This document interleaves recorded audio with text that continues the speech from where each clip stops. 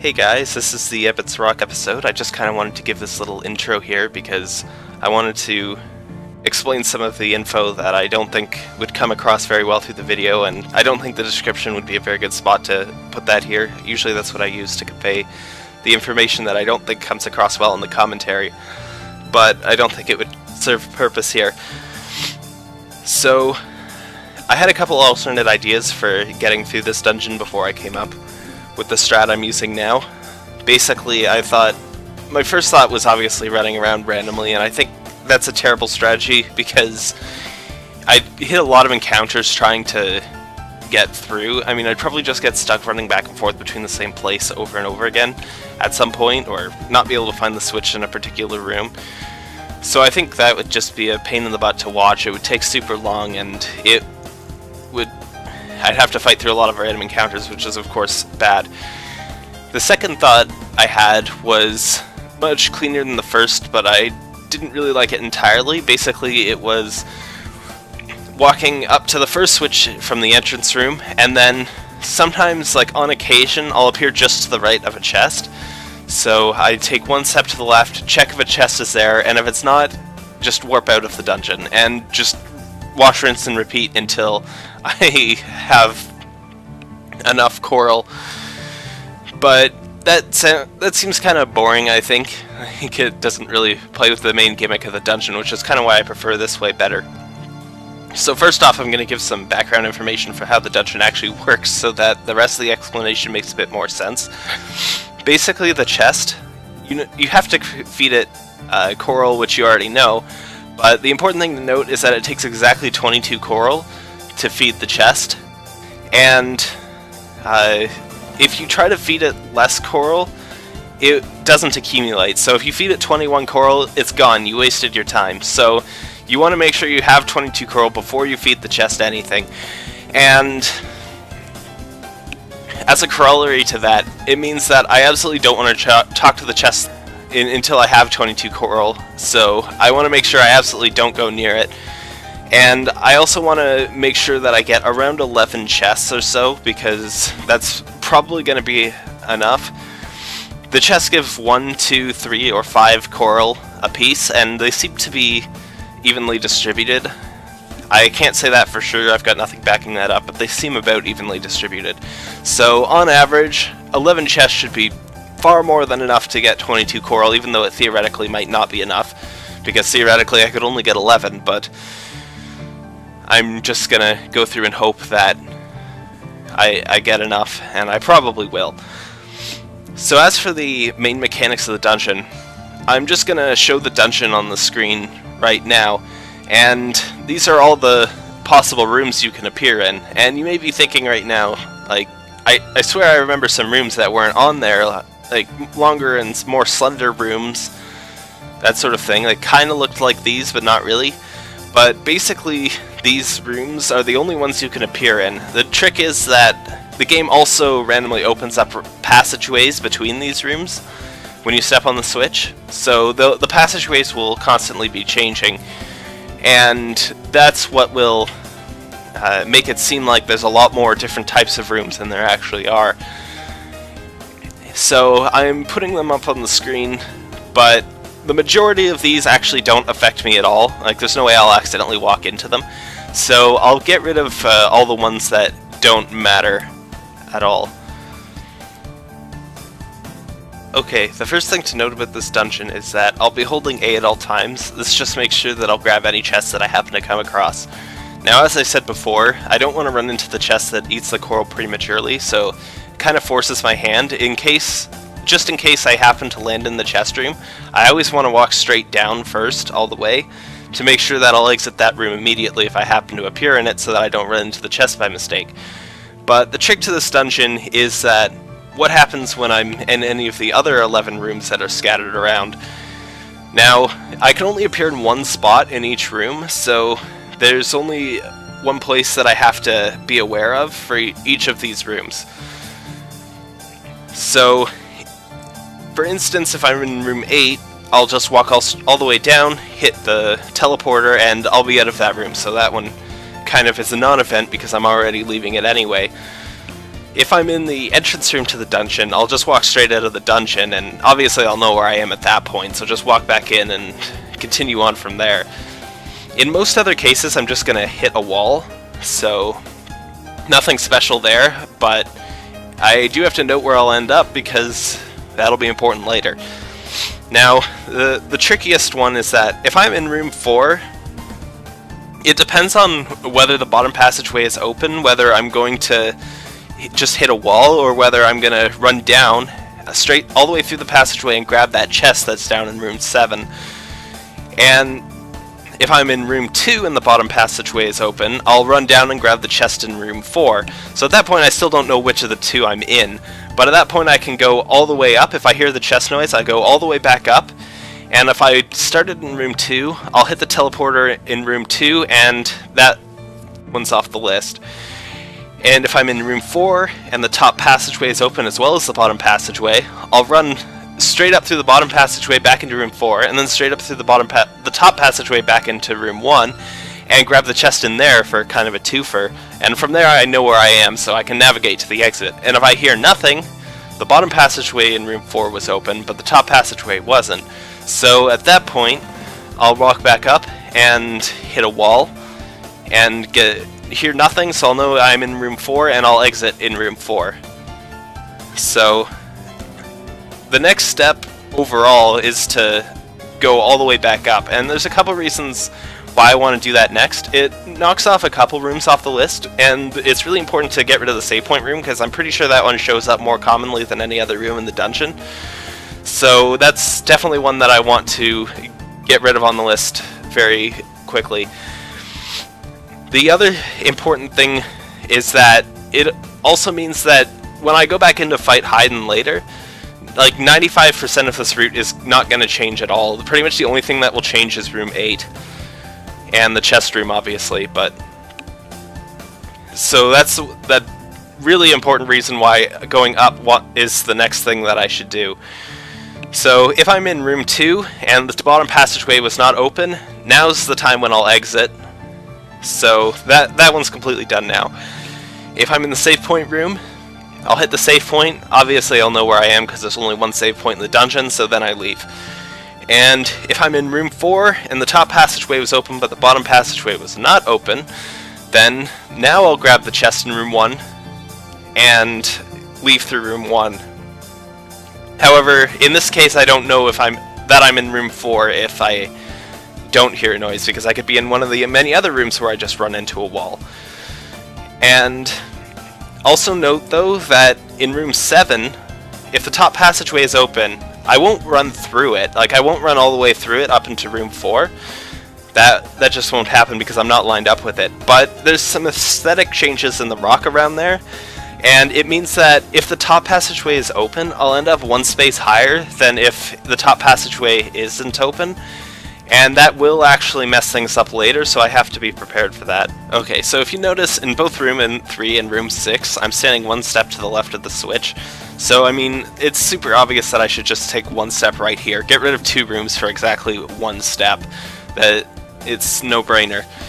So, the only other thing to note is that in some rooms, like room 5, I am already pressed up against the wall there, so I'm not going to actually take a step right. But in any case, I'm just going to be taking a step right or running into a wall. Nothing spectacular in any of the other rooms. But in room 5, this means that if I take left one step, I'm already right next to the chest pretty much. So I grab that, and then it's easy enough to exit from there. So that costs, for the total of 2 steps, I get rid of 3 rooms on my list, and I also get a chest in one of them. So, super easy choice. But now's where it starts to get a little bit more complicated. My next movement is to take 1 step down and 1 step left. And if you notice, there's 5 different possibilities of what could be happening right now. And this gets rid of one immediately, because in room 4, I'll just leave the room. And it divides the others nicely. So if I don't hear a chest noise, that means that I'm either in room 9 or I'm in room 7 and the top passageway is open, because that means that I took 1 step up farther than I would have otherwise, which means I'm now standing above the chest instead of running into the chest and grabbing it. So that means I want to check down below me, because the chest is theoretically one spot below me if I'm in room 7. So I check below me, and if I hear the chest, it's easy enough to just walk around the chest to reach the exit, and that's done and over with. And if I don't hear a chest at that point, I'm in room 9, which means that, I mean, I could just exit immediately, but I'm already standing like right next to a chest and I know where it is. So I go left to grab the chest, and then I easily navigate out of room 9. Now, after that down and left that I did earlier, if I did hear a chest noise, I'm either in room 1 or I'm in room 7, and I can't really tell the difference at this point, but if I walk clockwise around the chest, I'm getting closer to the exit in room 1 at least, and if I'm in room 7, I'll reach the exit right then and there. So at that point, room 1's the only possibility if I haven't already exited the room, so I just go left and up and reach the exit of room 1, and that's one cycle complete for sure. Basically, I just have to follow this algorithm over and over again. Every time I teleport out of a room, I can just restart from the beginning, and everything should be good to go. There's plenty of opportunities to grab chests. If I'm in room 5, I get a chest and I barely take any steps at all. If I'm in room 4, I essentially get a chest for every passageway that's open, top and bottom. And if I'm in...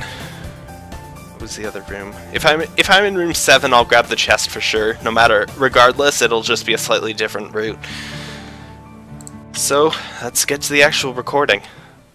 Alright then everyone, hello and welcome back to another episode of the Final Fantasy VI Blindfolded LLG.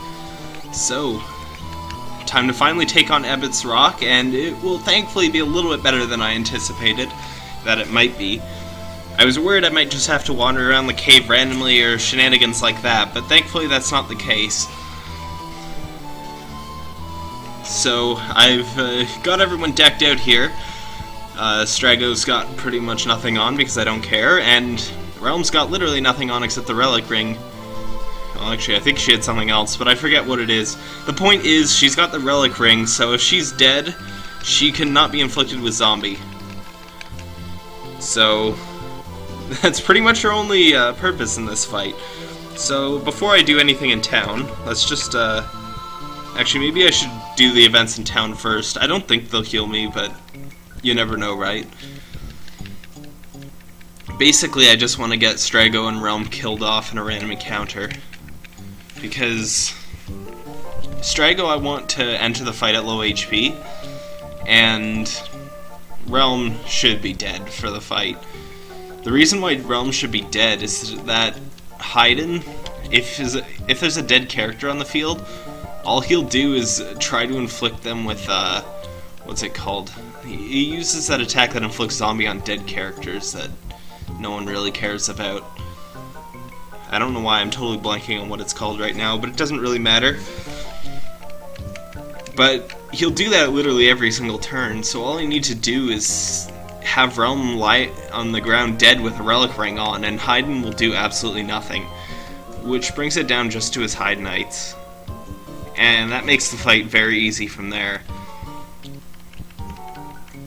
So Hidon isn't possibly the main point of attraction here. It's more of his dungeon, really. But I have plans to deal with that as well. This cutscene takes a while, so it's still not over yet. I don't remember this cutscene well enough, like, where the noises would appear in this cutscene for some reason, so mainly just checking every once in a while.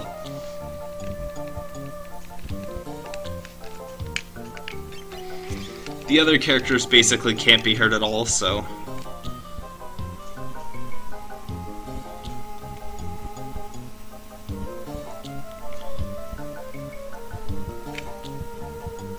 I guess something could go wrong if Go-Go gets murdered somehow, but that seems fairly unlikely, considering there's 3 targets and he's got 126 M blocks, so wait, what?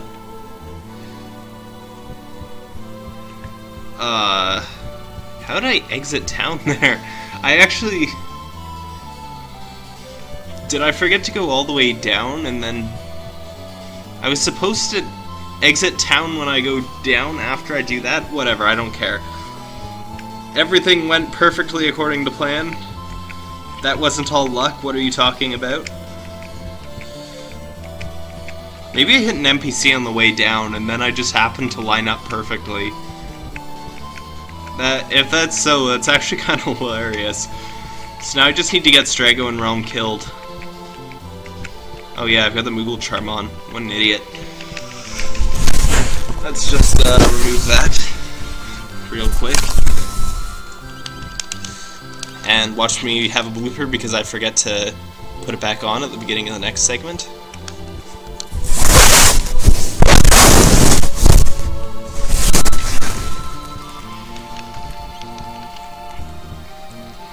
That's not gonna stay now, is it? There we go. So now I can actually get encounters instead of just walking around like a ninny. I doubt somehow that the random chumps on this continent are going to be able to take out Mog and Go-Go. So, probably in the clear there. Just need to switch turns for a while so I can make sure of who's dead. Realm and Strago are on player 1, and the other two are on player 2. So I know to run when I stop getting player 1 noises. You know, I could probably hit Strago or something.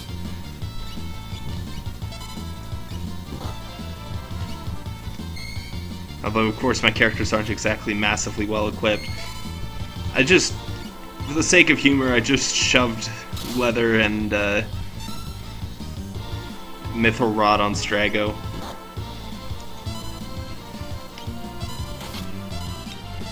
Cool, all I have left are Mog and Go-Go now, so now I can just run away from them.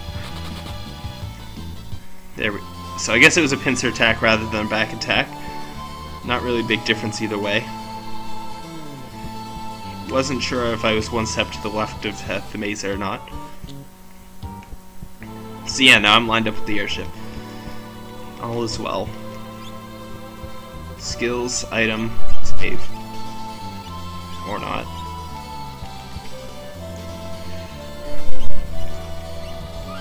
There we go. I always mess that up for some reason. But of course that was just like for the segment there, so... Well, time to get to the meat of this segment at any rate. In there. In there. And now's where the fun begins, because now's where I don't know where I am.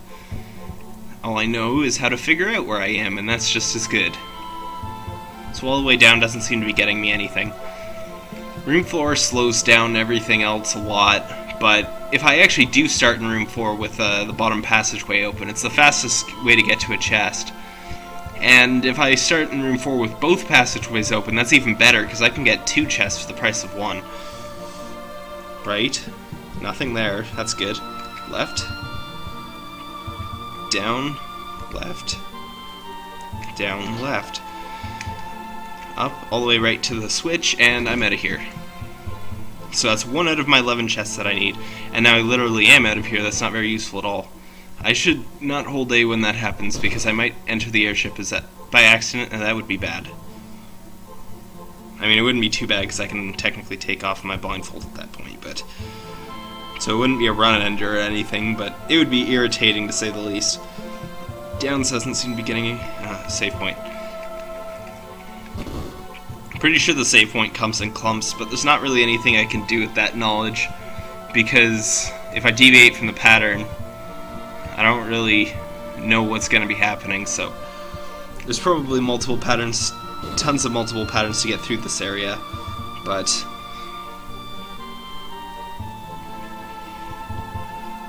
down still seems to be getting me nothing. Up. I'm at 1 chest, so right, left, down, left, down, left. Okay, I was in that room again. So 2 out of 11 chests, room 9 for both of them, so far.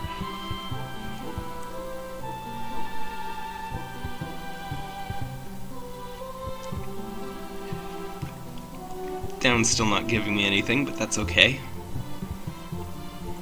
up.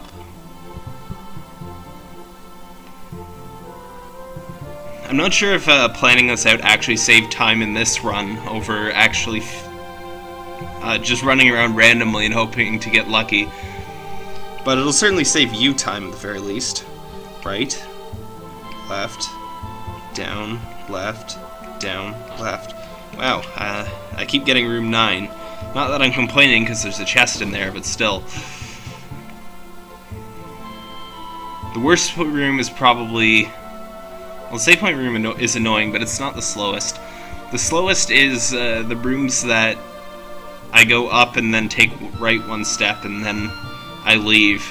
Because those are the ones where I don't get a chest and I take the largest amount of movements. And I don't get the cue like the save point just telling me, hey, okay, time to leave the room. When I'm going up. I was about to say, is this room 9 again?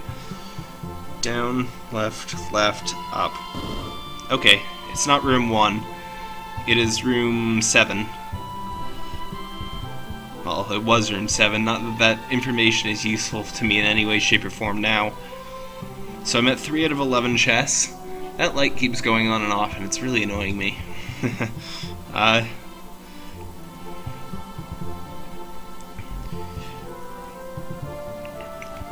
Right? Ah, dang it, that's the worst thing. That's okay. It's not useful when I reach the chest room, but nor is it exactly a disaster in any way, shape, or form. Considering I just leave immediately. I don't care if I get that one 3 or 4 times in a row, because it doesn't really slow me down much.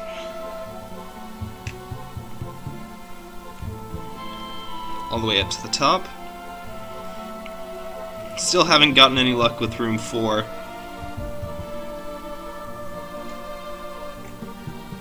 Right. Dang it. That's not useful.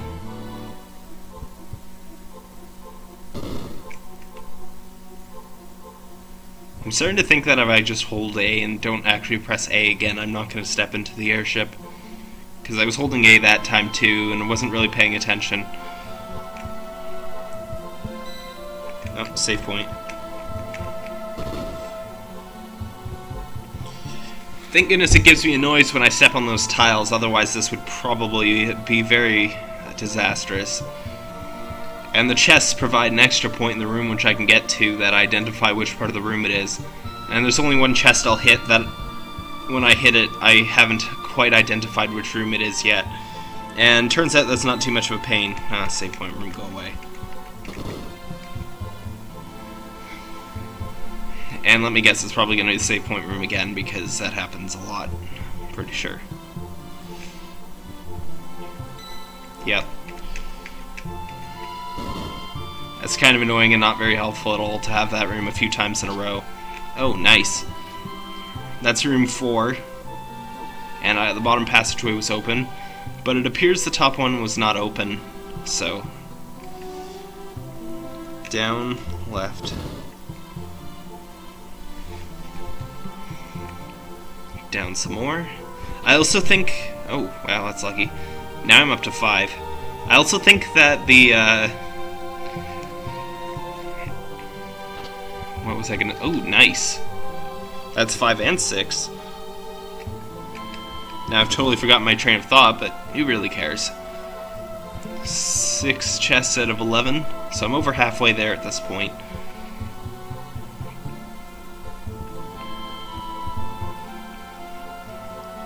Isn't this so much nicer than trying to randomly guess?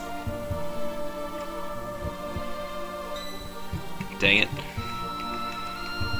Oh yeah, now I remember what I was going to say. The save point room and the chest room and the entrance too are, I think, all on a timer. They'll come around periodically. The other rooms are more random. I'm not sure why I'm explaining the mechanics, because I'm probably going to explain the mechanics in my introduction thing, but whatever. I haven't said it yet from my perspective, so it still feels like it needs saying, you know? Still nothing there. Right, left, nice. Up to 7. Nice. 8. Making good progress now. Wait. How did that happen?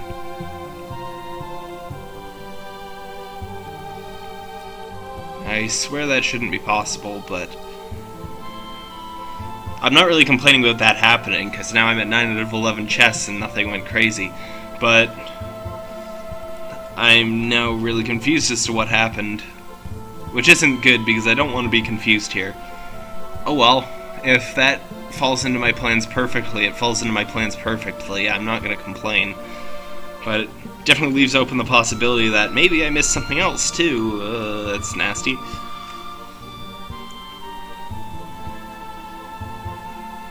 Either that or I just slipped up when I was pressing the button.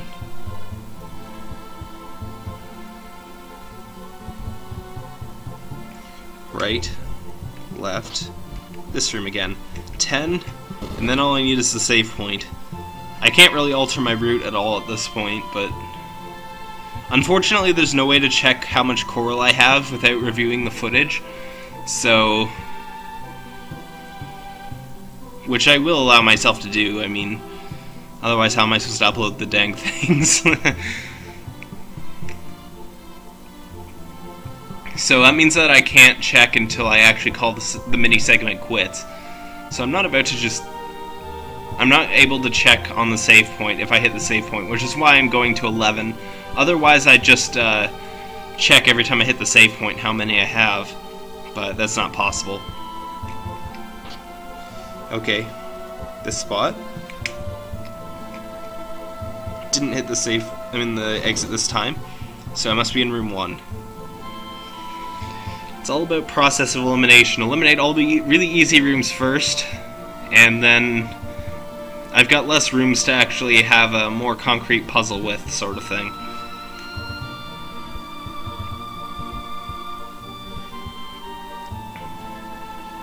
That was 11, right?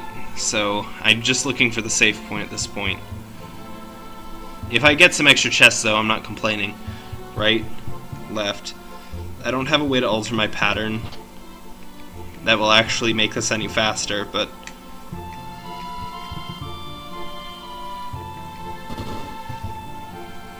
if I hit the overworld, like the entrance tile, that'll work just as nicely too.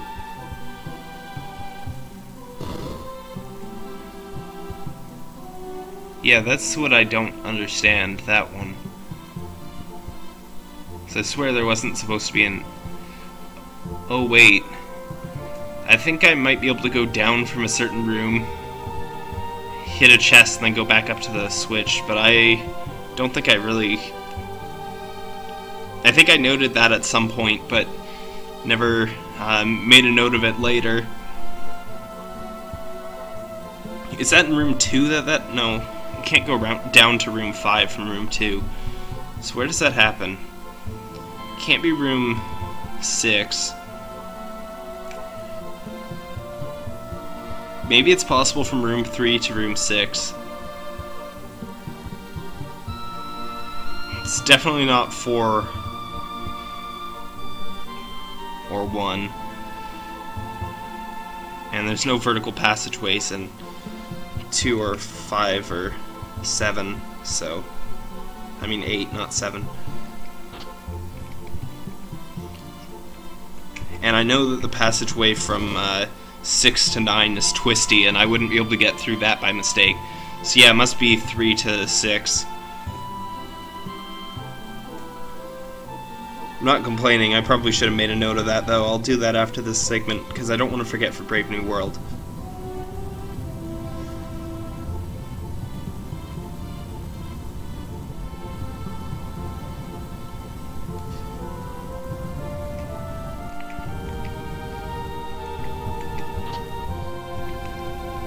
Funny, I was getting the save point room too much earlier. I guess it's only to be expected. At least that one's on a timer. Well, this is the chest room. That doesn't help me. Oh, nice.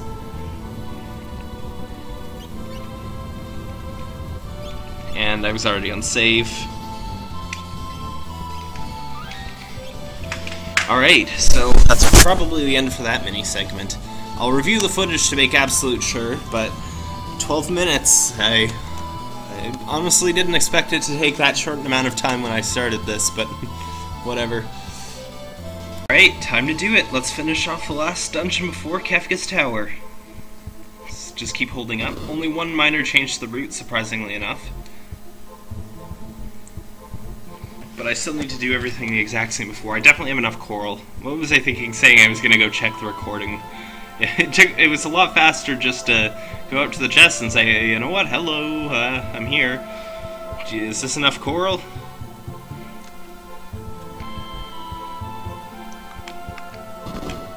Alright, so I was in room 4, and neither passageway was open, that's alright. Oops, that was dumb. Well, it doesn't matter at this point. It's too much muscle memory to hold down after going into one of those things that I did it by mistake. But if I was in the chest room where I'm trying to go now, I would have messed it up already, so it doesn't really matter.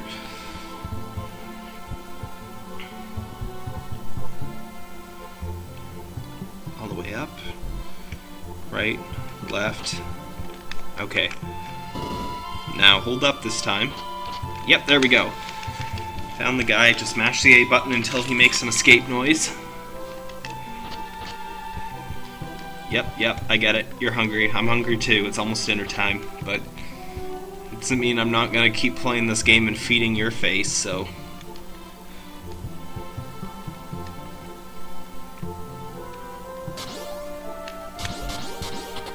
See ya! Alright, now I walk up until I hear... until I get to the text box anyway, which could be any amount of time from now. Alright, open the menu. Relic, Mog, I set this up earlier. Equip, top slot, 1, 2, 3, 4, 5. And now Mog's got the ribbon, which makes him essentially impervious to almost everything. Alright, so, Hidon, what a joke. I hope the battle is not messed up, because sometimes when I go into this fight, you can't see Hidon or the Hidonites. You can't see the sprite layer, essentially. That must be an emulator bug, but I can't really check that, obviously. So, if you can't see anything either, I apologize. Air Anchor, hit the top enemy. Now I gotta keep track of how many Hidonites are still alive. Because sometimes they do nothing, and I need to make sure of when they actually die.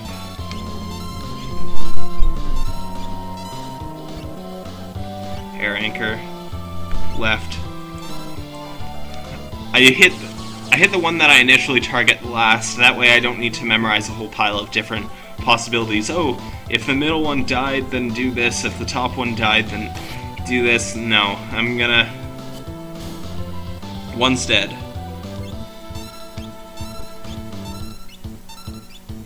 Wow, did Go-Go actually get hit? I think Go-Go might have actually gotten hit. That's a shame. This is Strago, that's okay. Item. And since I've gotten everything sorted out already anyway, this is a good time to apply re-raise. 1, 2, 3, 4.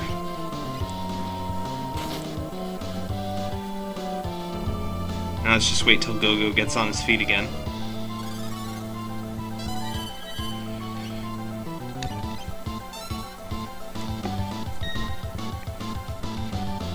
There's only one Hidonite dead, right?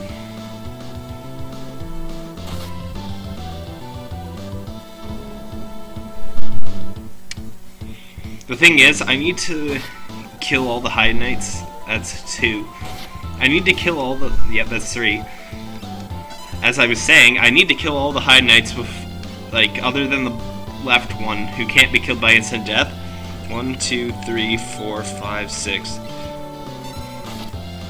Because I need to make sure that Hidon doesn't actually die before all the Hidonites are dead. And if I just use set mine from the beginning, that would actually not be as likely as I'd like, so Air Anchor for the win. Alright, now just gotta be quick here. When Mog's turn comes up, just drop the Phoenix down on him and I'm done. Phoenix down. I mean, normally this would be a bit of a cheese strat, but I don't really care here. He'd be a chump either way. So, I mean, you saw how the first half of that battle was going, so... I just need to revive Go-Go, I think, and I think he'd just be able to take care of it from there, nothing crazy.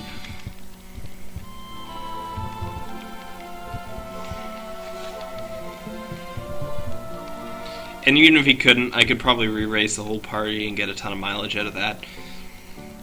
Hidon dies from just 3 travelers, so... In fact, I actually had one test run, well, one of my 2 test runs. Hidon died before Go-Go hit the last Hidonite. I was like, what? Come on, just give it to me.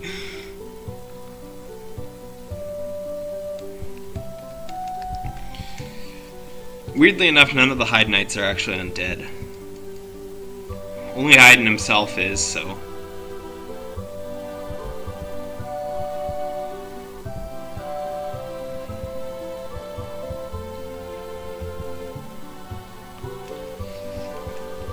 So nice, relaxing, like, jaunt around town before we enter the most very definitely final dungeon of the game. Hopefully no NPC shenanigans on the way out, because that would just be irritating. But it's the mazes, so I could probably recover.